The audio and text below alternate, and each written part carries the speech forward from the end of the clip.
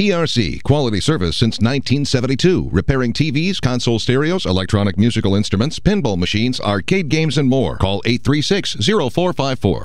Hello, this is James Spann. This is the Weather Xtreme video. This is for Wednesday morning, the 20th day of August. What's up with Faye? That's the big question. Let's get to some graphics this morning. We'll take a look. These images coming from the Skycam network early this morning. Of course, in the short term, the weather here is quiet. That's the Alabama River, is seen from the Skycam down in Dallas County in Selma. From Trussville, northeast of Birmingham, we're looking out over Chalkville Mountain Road. And the view from downtown Birmingham, that's the view there from the top of the Daniel building. Again, this morning, Alabama in between systems. We've got the upper level low to the west over Texas and Faye to the southeast over Florida. And again, we're kind of in a situation where we think any showers today will be pretty widely separated. And the big question is, how will Faye impact Alabama? Well, let's look at the latest QPF graphic. Well, first off, how about over 2 feet of rain around Jacksonville, Florida? Goodness gracious. 28.8, that's the bullseye. This is valid through Sunday evening at 7 o'clock. You think we better forecast some rain for Jacksonville, huh?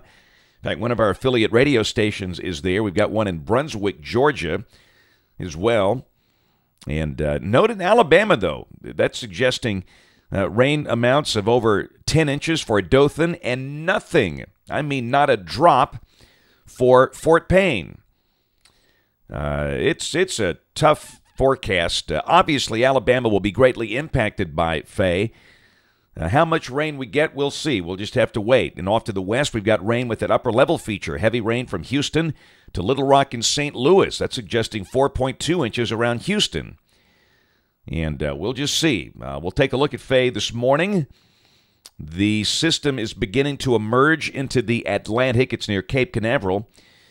There's a look at the radar, and as expected with that position, the heaviest rain is shifted off into the Atlantic.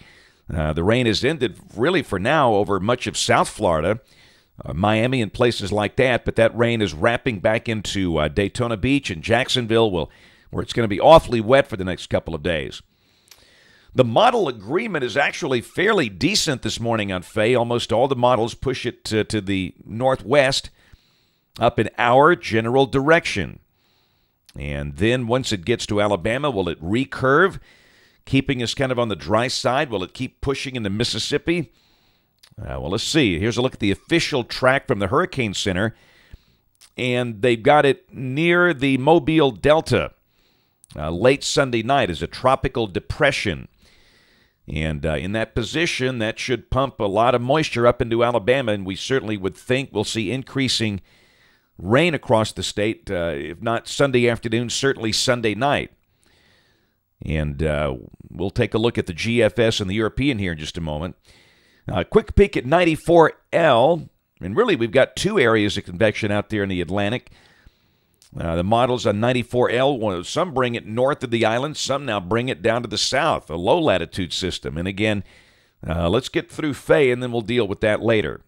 And also, one quick note, there's the convective outlook for today, and there's a slight risk on the South Atlantic coast due to those spiral bands coming in with Tropical Storm Faye. Now the GFS. This is where we are at 1 o'clock today. This is at 500 millibars, 18,000 feet off the ground or so. And you can see the ridge north of Faye that's got it blocked, and that's going to force it back west. Down at the surface, Faye is along the South Atlantic coast. Tomorrow, the GFS, like many models, move it westward. And the GFS is kind of on the southern edge of the model blend, taking the thing right down Interstate 4, really from Daytona down to Tampa Bay. And again, notice Alabama's still relatively dry, with the upper level feature to the west and Faye to the southeast. Friday, Faye emerges into the northeastern Gulf of Mexico. And again, we stay dry. And we're still going to mention widely scattered showers just in case, because we're so close to these things. Saturday, the model deepens Faye in the Gulf, moving it up toward Pensacola and Fort Walton Beach and Destin. And then on Sunday, the model really takes it almost due south of Gulf Shores.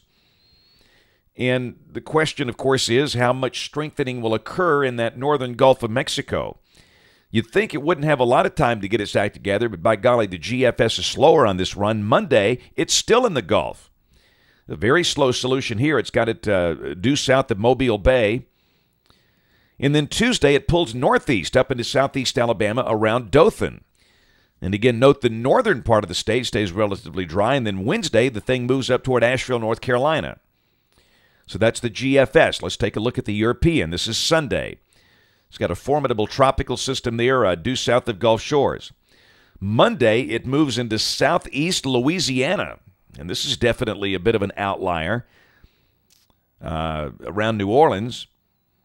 Then Tuesday, it's got the thing coming up around Tuscaloosa. And again, that would suggest a big wet down. So as you can see, it's model madness out there, which is what we've seen. And we'll just sit back and wait and watch. It will be a very fascinating storm to watch in coming days. No doubt about that. That's it for the Weather Extreme video this morning. We'll have notes on the blog. The next video here by 3:30 or so today. And, of course, we invite you to watch us on television this evening, ABC 3340 News at 5, 6, and 10 o'clock. Again, thanks for watching. Have a wonderful day, and God bless.